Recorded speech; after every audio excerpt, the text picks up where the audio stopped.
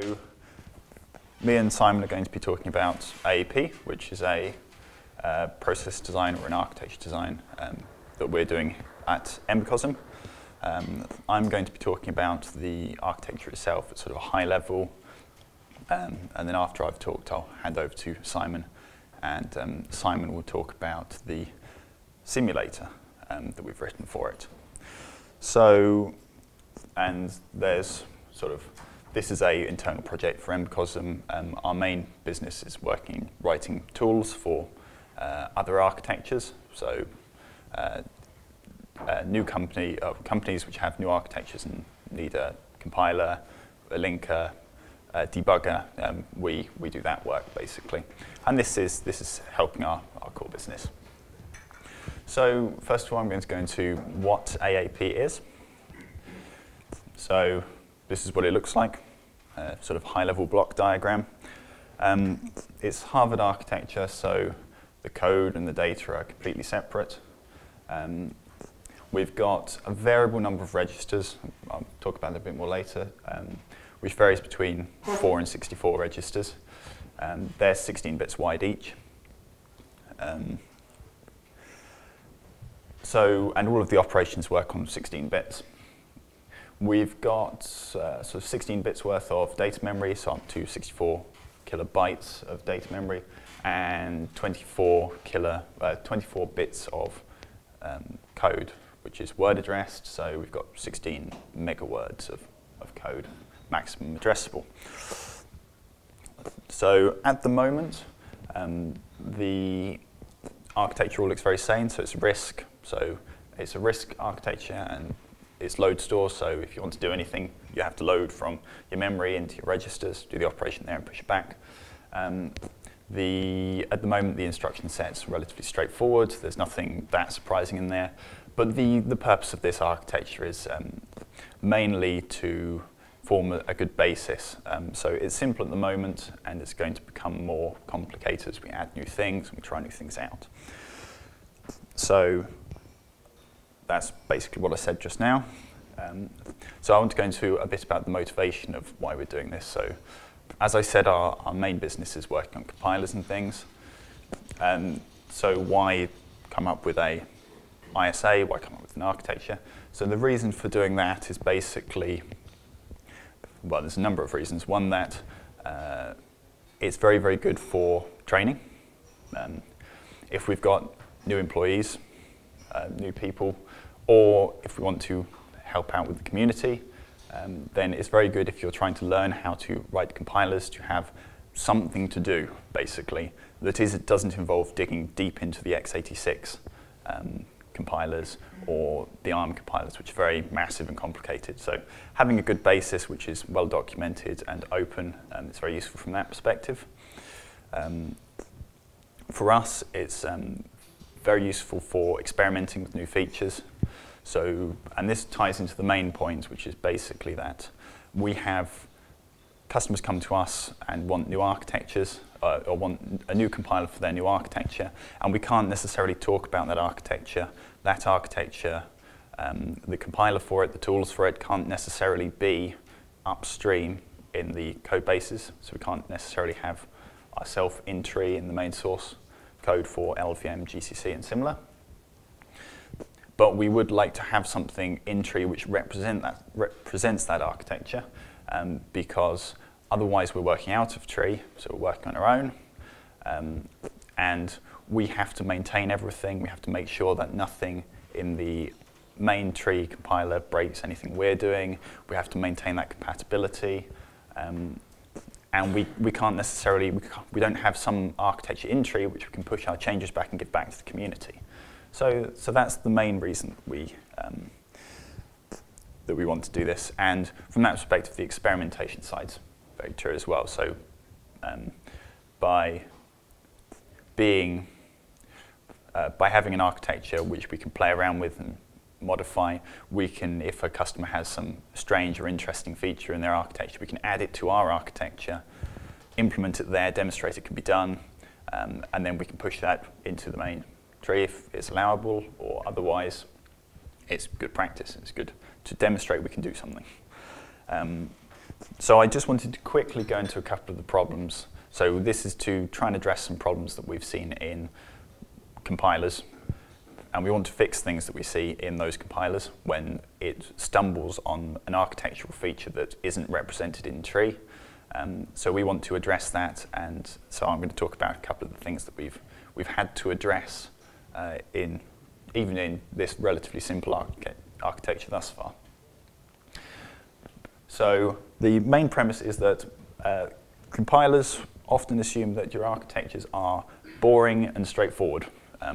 They are not used to having very weird architectures, things like DSPs, throw a spanner in the works a bit and get more difficult to implement. So an example we've got in AAP, we've got this data memory is only 16 bits. Our registers are 16 bits, so a register can reference to all of our data memory, and that's all well and good. Our code memory, however, is too big.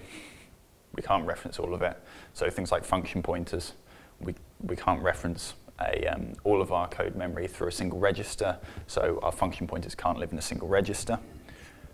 So we then have to pair up our registers, and that itself isn't a problem. Compilers handle that fine. The difficulty comes when you want to do both of these. So we've got some things we want to reference with one register, some things we want to reference with two. So when we're using functions, we want two registers to talk about it. When we're referencing data, we want one. However, the compiler tends to assume that one pointer size fits all. So you have one pointer, and that is assumed to be big enough for both. So that gives us a couple of choices.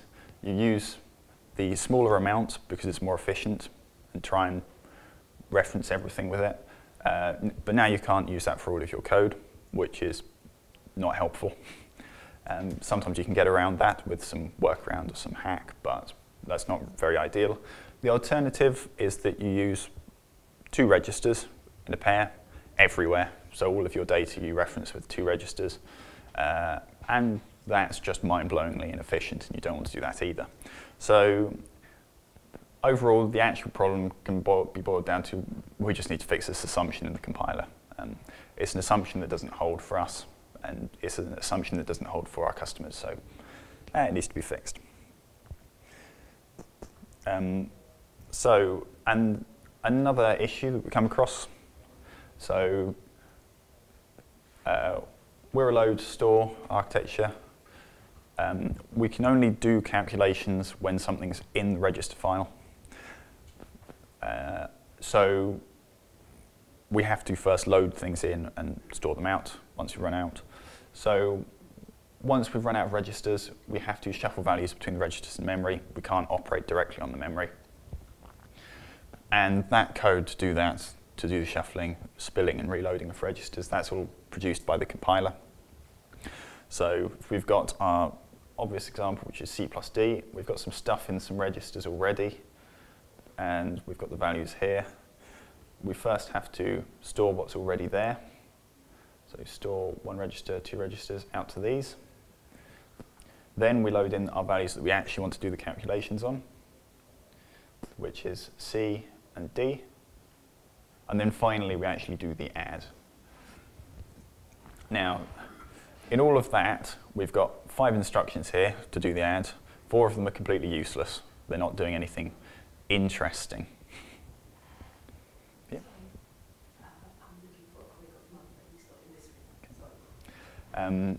Yeah, so we do this operation, C+D.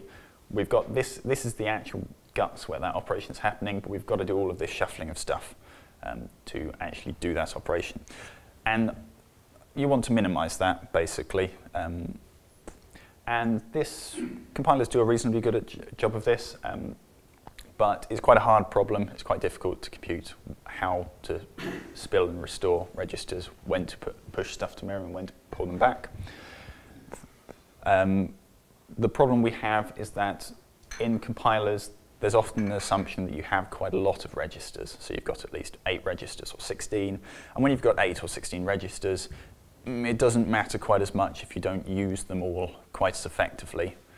If you waste one register out of 8 that's not so bad. But if you've only got 4 registers, as we're aiming to support with AAP, you've lost a quarter of your register space just because you're using it inefficiently. So we're addressing this, which is basically handling this case where everything is much more constrained than targets are typically used to.